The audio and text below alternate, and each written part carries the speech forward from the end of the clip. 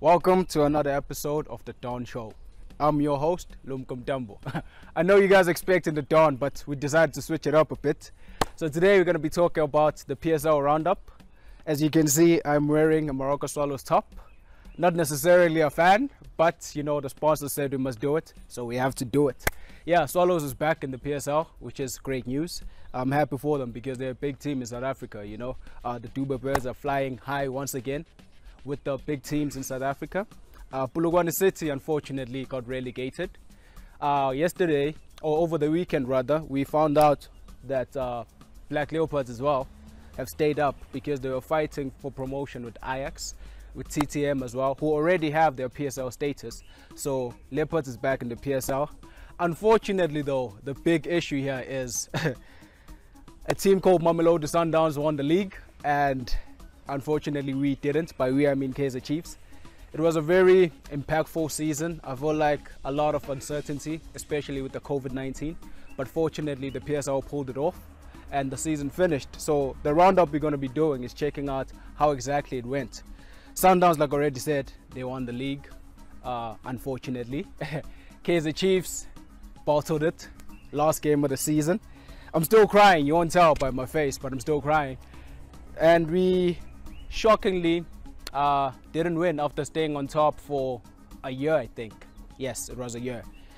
I think it's the first team to do that. And with that being said, we actually decided to go a different route, as now we've hired Kevin Hunt as our new coach.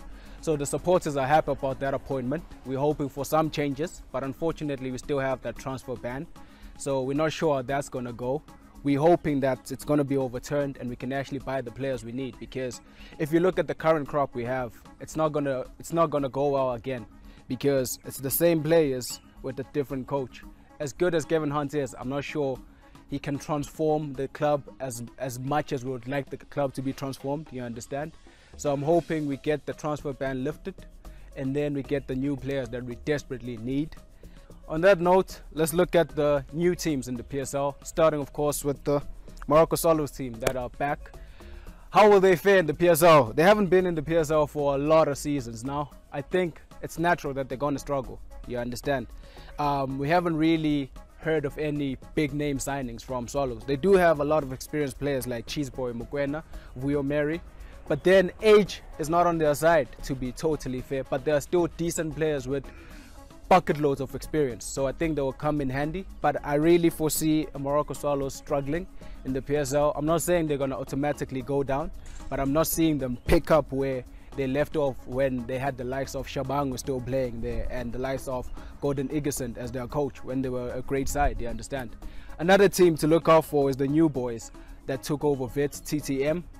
I'm sorry I can't say their name. I don't mean to be rude or anything. That name I can't even try. So yeah, TTM, honestly speaking, based on the performances that we saw in the playoffs, I can safely say they're going to struggle in the PSL unless they make major changes. Major changes in terms of personnel, major changes in terms of the attitude the players have, you know. I feel like most of the players there were just too happy knowing that they're going to be playing the PSL, and they actually stopped playing in a sense, you understand, because in the playoffs they were horrendous, and I'm putting that lightly, you understand? So in the PSL it's a different ball game. It's like a playoff every game, you know. Every team wants to take points away from you.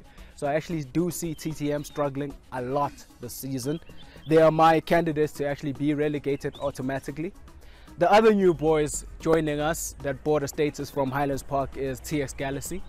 So we already read up that they're coming back. No, they're not coming back, sorry. They are new to the PSL, not coming back, because this is their first time in the PSL. They bought the status of Highlands Park, so Highlands Park is unfortunately no longer there with us. So yeah, TS Galaxy, they brought back Dan Malisela, the coach.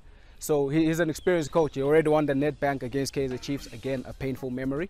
He already won the Nedbank against Kaizer Chiefs. So I actually do see him staying up because tactically he's that good. I do see TX Galaxy staying up. They just need a couple of decent players because Dan's tactics are actually quite good.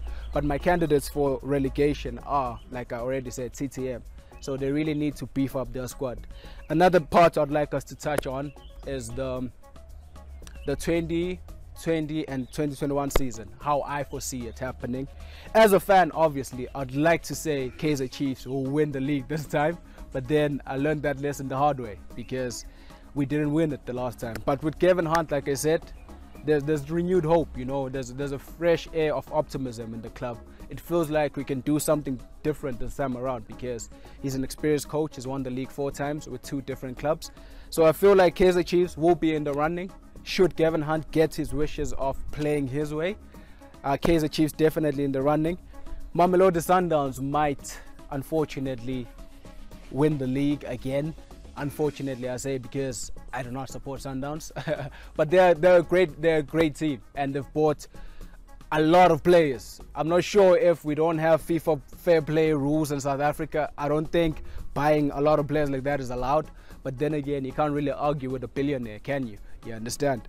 So they bought a lot of players. Yesterday they announced Peter Shaolile, Motobi Mvala, you know, from Highlands Park. They bought Kapinga as well from Black Leopards. They bought a lot of players in. They bought a lot of players, and judging by the squad they already had and the new additions, it's going to be very difficult to see Sundowns not winning. Another team that might be a surprise package, I'll be honest, it's our eternal rivals, Orlando Pirates, because they've been fairly quiet, you know, especially in the transfer market. They've been fairly quiet. They haven't been making that much noise. Let's be fair, they really didn't do anything spectacular last season, so they can't afford to talk. But anyways, I also see them up there in fighting for the title, you know. They have a decent coach in Zimbabwe. He's very decent. That German guy has good tactics going forward, you know. So I feel like right now, this is his 2nd season, and he'll proper implement his strategies and the way he wants his team to play. So I see Pirates doing very well this season. So yeah. Shout out to Lumko. Thank you for the PSL roundup, man. So for the European roundup, we'll start off with the EPL. Shout outs to Liverpool. Yeah, that's it. Also, Real Madrid won the league. Also Juventus. Big shout out to Juventus. They've been running the Italian league for like how many years now? We're losing count, man. And then Bayern is too much. Bayern is too much. And also just looking at the UEFA Champions League, Bayern, from beating Barcelona to finishing off with PSG. What more can you ask for Bayern? You just look at the bench and you're like, those are just winners. Starting off with the EPL, you know, a lot of teams are buying players, a lot of teams are not buying players. And, you know, Liverpool just acquired now Thiago and Diego Jota. Man, those are just brilliant signings on their own. And already looking at Sa, the winger from Watford, they might also get him based on just how they quick to acquire players. And then you look at the teams below them, Manchester City, they've also got like Ferran Torres. You look at United just got Van de Beek. Back to Man City, also got Nathan Ake from Bournemouth. I don't know how he's gonna play there, because those are it's a very tough squad there already. Just replacing Vincent Kompany, it's not the easiest thing. And then you look at Chelsea have acquired almost the whole squad. But the only problem is now with Chelsea is that these players don't know the EPL.